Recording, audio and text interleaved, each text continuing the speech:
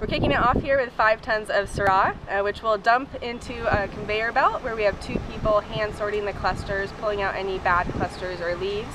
The clusters then go into a destemmer where the stems will be ripped off. No. And then we have Pi. This is our winery cat, and she likes to hang out in the winery. Okay, Pi, I gotta do this shot here. But I'm part of this crew. Anywho, so we're going to be processing 5 tons of Syrah today.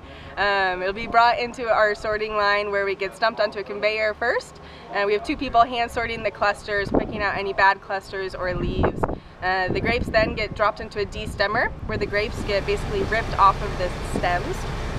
The grapes then fall onto a sorting table where we have 2 more people hand picking out any jacks, leaves, anything that we don't want to go into our wine. The grapes then get pushed into a hopper where it gets pushed into a fermenter, and the red wine production. Okay, I can't do it. Pi, you're so cute. Jesus, here I am. Everybody see me. You want to be in the video.